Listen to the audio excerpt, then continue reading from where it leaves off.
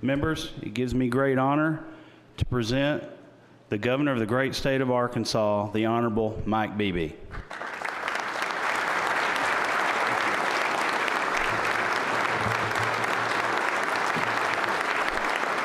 Thank you. Thank you. Thank you.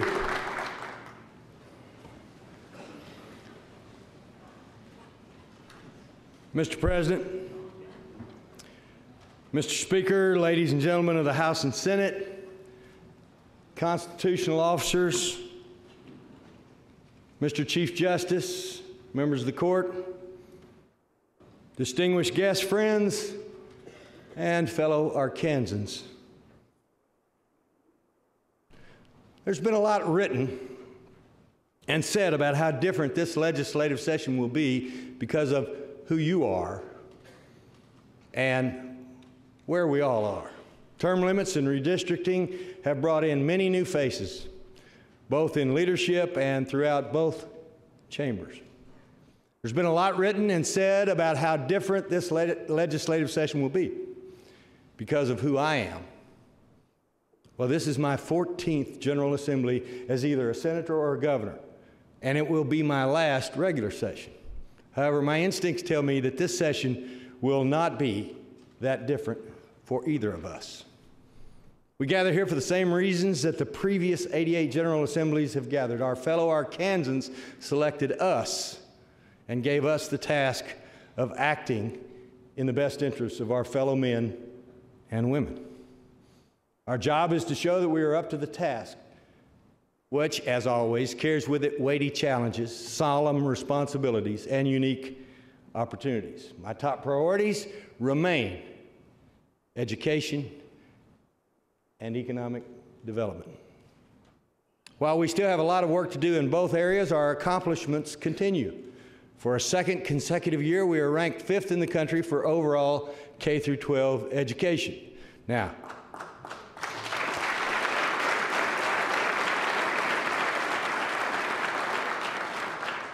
there's one category in there, actually there are two categories in there that we're still too low in. The one that's the most pressing is the raw scores of our students vis-a-vis their counterparts across the country. We've made progress, but not nearly enough. If we can bring that up, we can move from 5th ultimately to 1st, and we can tell the governor of Maryland he can get out of the way.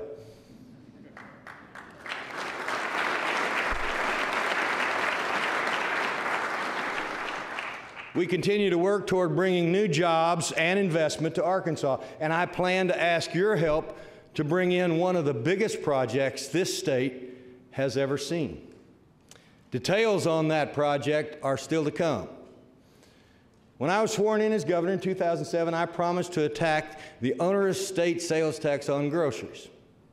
With the help of 3 previous legislatures, the grocery tax has incrementally fallen from 6% to 1.5%. This being my last regular session, there is an urge to finish the job now.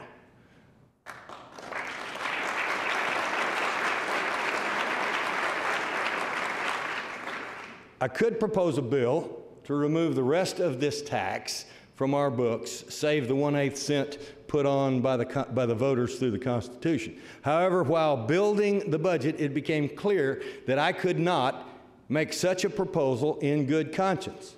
With the challenges we face, I don't see room to cut this tax at this time without endangering needed services, but I still want to plan for it. There are monies that will become available to further cut the grocery tax.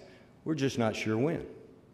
Chief among these are the state's ongoing payments to the Pulaski County school districts after the desegregation ruling of the 1980s. We know these payments will end. The only question is timing. I propose that we pass legislation to make grocery tax relief the first call on this money when it becomes available. That may not be for another year or 2 years or even more, but when it happens, this mechanism will be in place to make the final cut in the grocery tax and put that money into the pockets of Arkansas taxpayers.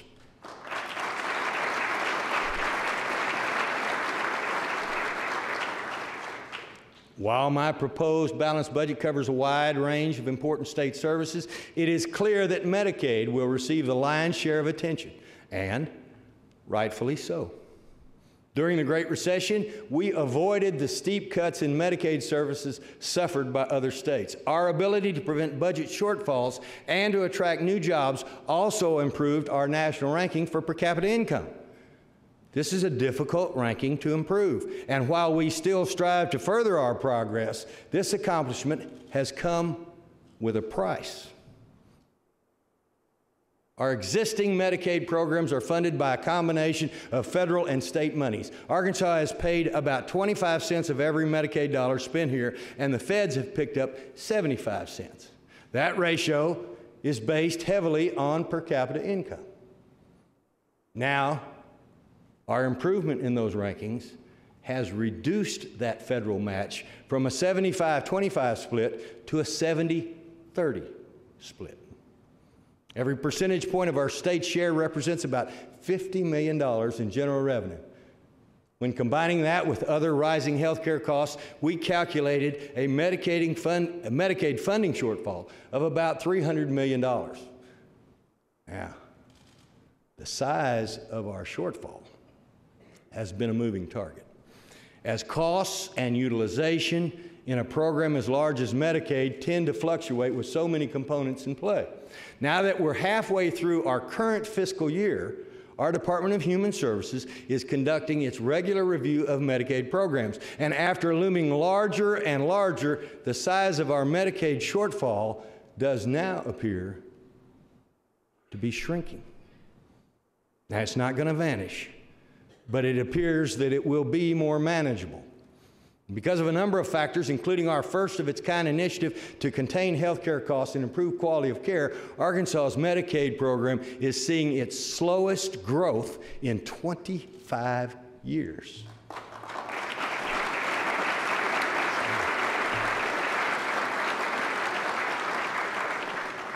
Officials at DHS are still crunching numbers, and we will share those numbers as soon as the work is complete. We will have resources available to address this shortfall, at least in part. My proposed budget includes $90 million in new ongoing general revenue and $70 million in one-time surplus funds.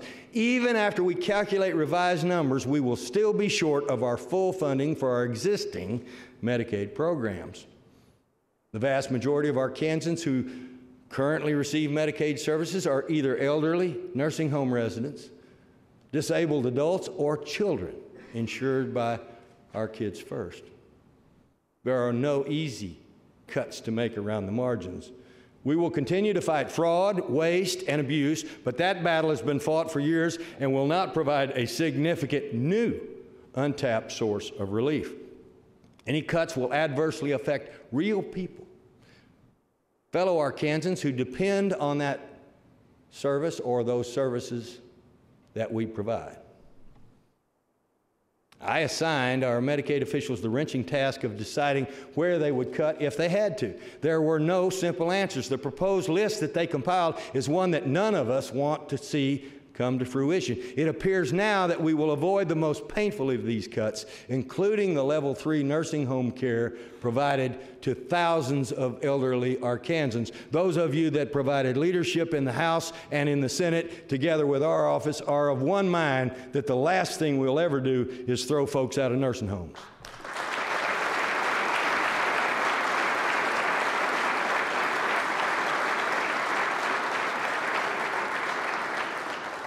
There's another important discussion to be had about a very different group of Arkansans than the elderly, the disabled, and the children who are currently insured under Medicaid. There are thousands of Arkansas families living in homes where one or both parents work, but where health insurance is not affordable. Very rarely do adults of working age qualify for Medicaid, and rising costs have led more companies to drop insurance coverage for their employees. These families and individuals are often referred to as the working poor. And we have a real chance to provide them better access to health care. Just last summer, the U.S. Supreme Court upheld the Affordable Care Act as constitutional. The benefits, costs, and insurance mandates that you like or dislike about the law many call Obamacare will continue going into effect this year and the next. That decision's made by somebody else. However, the court threw all of us a curveball. The law includes an expansion of Medicaid to give more low-income working Americans an option for health insurance. And so the Supreme Court determined that it's up to each individual state, not the federal government, to decide whether to accept this assistance for their citizens. Here's what we know about expanded Medicaid. It would provide health insurance for up to 250,000 Arkansans who likely don't have affordable coverage available to them now. For 3 years, beginning in 2014, the cost for insuring those Arkansans is picked up entirely by the federal government. A small state share kicks in beginning in 2017 and rises for 3 more years to a maximum of 10% in 2020. Benefits for some clients who currently receive Medicaid will shift from our current 30% share to the more generous federal-state split that accompanies expansion. The result would be immediate savings in existing general revenue. That savings could be utilized to further prevent cuts in other current Medicaid services. While the Affordable Care Act has new requirements for larger businesses to offer insurance and enroll employees, there are no such requirements for businesses with fewer than 50 employees. 95% of Arkansas's companies fall into this small business category, and many of them do not or cannot offer insurance to their employees. This means that many Arkansas workers will have no affordable option open to them without expanded Medicaid. Currently, Arkansas is ranked as one of the best places in the country to start and maintain a small business. I think, if memory serves me correctly, we're ranked number 2 in all of America as the best state in America to start a small business. Now,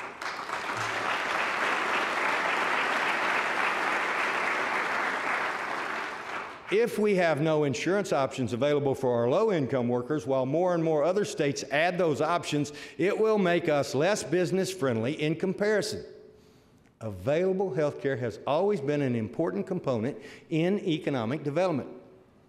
Speaking of jobs, there are 40,000 Arkansans employed by hospitals in our state, and tens of thousands more work in other areas of health care.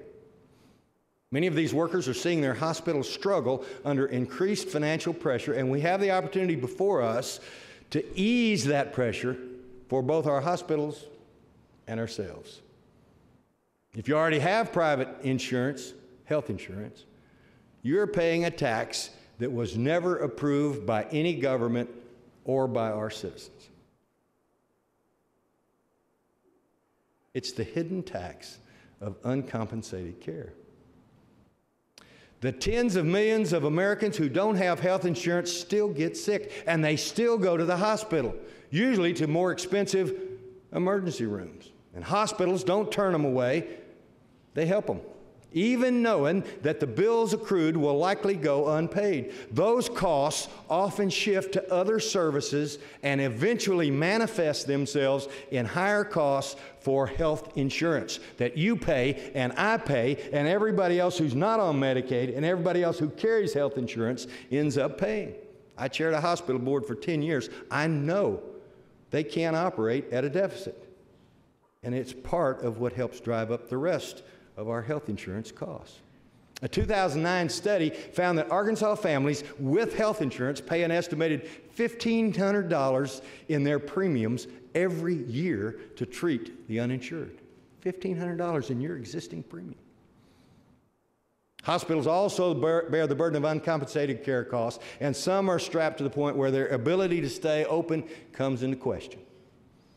And the struggle our hospitals face is about to get tougher still. Restructuring of payments of Medicare, not Medicaid, Medicare payments under the Affordable Care Act will mean even less money for providers. Somebody said, how are they paying for all this stuff? Part of how they're paying for Medicaid expansion is they're cutting Medicare. And that happens whether you take Medicaid expansion or not. Without help, some of our hospitals in Arkansas, particularly rural hospitals, could be forced to close. This would be devastating to our small towns, both for the care of their residents and for their future economic prospects. That doesn't need to happen. The money is available. It's our decision whether to use it. Expanded Medicaid can keep open those hospitals and keep them operational. It can give 250,000 Arkansans the chance to lead healthier, more productive lives. It can ease uncompensated care and relieve the hidden tax that we all pay. It will create additional private sector jobs. We just have to say yes. Are you worried about the eventual cost share to the state? I am too. So I had our Medicaid officials do the math. They factored in the projected impact to current Medicaid services, and they looked at where the reduced uncompensated care will free up more existing funding, and using very conservative calculations. They also examined how the hundreds of millions of federal dollars being injected into our economy will bolster our other revenues. At our peak share, when the state starts picking up 10% of the cost in 2020, the estimated annual impact to our general revenue budget is less than $5 million a year. Are you worried about our national debt? I am too. I've been talking about it for years, pining for the day when a Democratic president from Arkansas and a Republican Congress came together to give the U.S. budget surpluses and put us on a path to eliminate our national debt.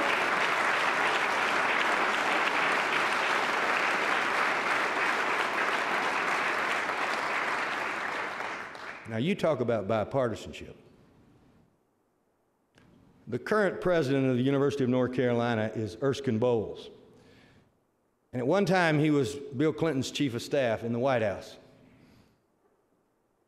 The leader of the Senate was the Republican senator from Mississippi, Trent Lott. And the leader of the House was the Speaker of the House, the Republican representative from Georgia, Newt Gingrich. And Clinton sends Erskine Bowles to sit down with Gingrich and Lott to work out a long-term solution to the debt that our country had incurred and our children and our grandchildren were going to have to pay for. And for weeks, they didn't get anything done, and nobody trusted each other. And when they finally figured out that nobody was running and talking out of school, they decided maybe they could trust each other. And those two Republican leaders in Congress and that Democratic White House sat down working together in a way that led us to 3 consecutive years of a surplus, well on our way, had things not changed, to the removal of the American debt for the first time in this century. We can do things together as Republicans and Democrats, and they showed us it was possible at that time in Washington as well.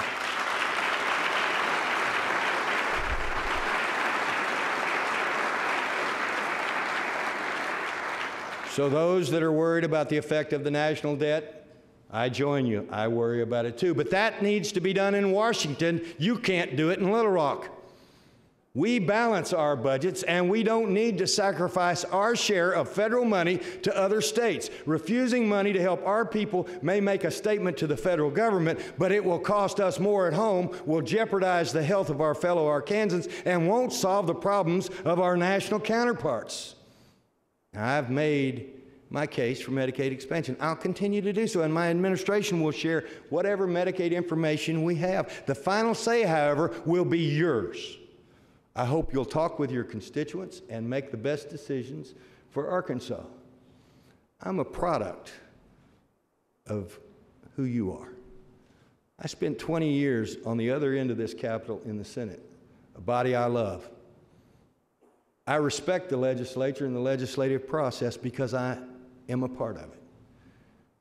The legislative branch of government is the first branch of government for a lot of good reasons. Our founding fathers set it up that way. You're in charge of the public policy of this state, and you are in charge of the money. Governors and presidents get a lot of ink, both good and bad, but the members of Congress and the members of the legislature are truly the people's representatives that have been given the greatest amount of power by our founding fathers. I am always cognizant of that. I grew up that way. My political career started that way. I don't just defer to you, I honor you and respect this system that's been in place for over 200 years. Well, besides Medicaid, there are many other decisions that we'll make this session. We'll ensure that our schools have adequate funding to continue our push toward excellence. Our recent state Supreme Court ruling raises serious questions about the long-term path of Arkansas educational policy, and it may require us to act legislatively in the short term. We've asked the court to revisit the matter, and we'll see what they decide. But we remain mindful of our men and women in uniform as well. Those protecting us at home and those abroad. And we have to take steps to help military families who find themselves stationed in Arkansas. I'm supporting legislation to join an interstate education compact to give incoming students of these families a smoother transition into our schools.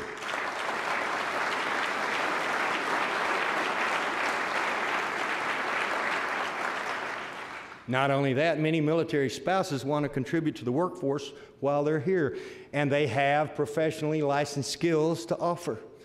We'll also have a bill to help get them licensed and ready to work in Arkansas while they're here supporting their spouse, be it at Little Rock Air Force Base or any other place.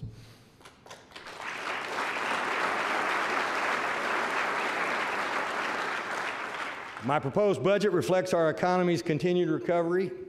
We were able to bring to budget new general revenue to address education and the Medicaid shortfall. Otherwise, there are a few increases in this proposed budget. There's money to restore tanker contracts for our Forestry Commission to help them with the next wildfire season.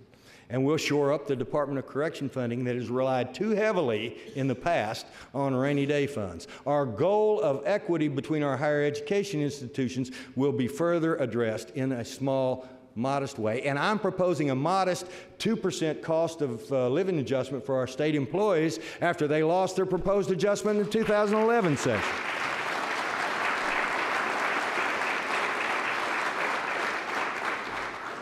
While a small number of key issues will draw the most attention, we must be aware that our entire state will need our continued stewardship. We continue to watch the bar move ever lower for efficient and effective government in Washington, D.C. Constant rancor and division show us that those who make cooperation and bipartisanship impossible only make gridlock and resentment inevitable. Endless congressional budget battles result in half measures that barely address problems and delay real solutions until the next big fight. That next fight will likely come while we're here in session. We must resolve not to let Washington's animosity seep in and poison our well of civil discourse. Arkansas cannot change the way things are done in D.C., but we can continue to set the example of how men and women with differing views can still come together in the best interest of our citizens.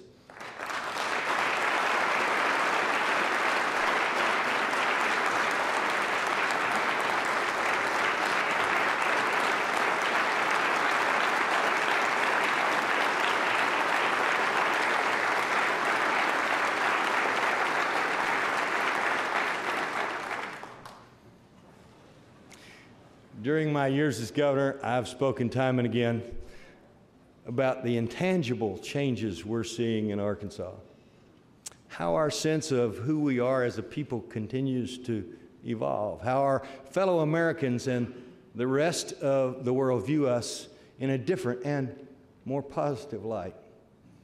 We've made progress while others have struggled just to hold steady. Our years of fiscally conservative budgeting have kept our challenges manageable rather than unthinkable. We are no longer an afterthought for Fortune 500 companies looking to invest or to international businesses seeking a North American hub. It is imperative that we not stop now. Our investments in our state and in our people are paying dividends. You stand on the shoulders of all the Arkansans who sat in those seats before you. They came as you have from every part of the state, walking in these doors with varied backgrounds and intentions. Yet whether they were Democrat or Republican, from North Arkansas or South Arkansas, representing a rural district or an urban district, they've come together through communication and cooperation to serve our people. Their history is yours to continue, just as the history that you make will inspire future legislatures. We will keep our budgets balanced, remain focused on education and economic development, and give our people opportunities to find prosperity, support, and peace of mind. The legacy we build here in this capital will lay a stronger foundation on which we'll all build Arkansas's destiny. Let no one doubt our resolve to do our duty to those we serve today and to remain good stewards of our state for our posterity.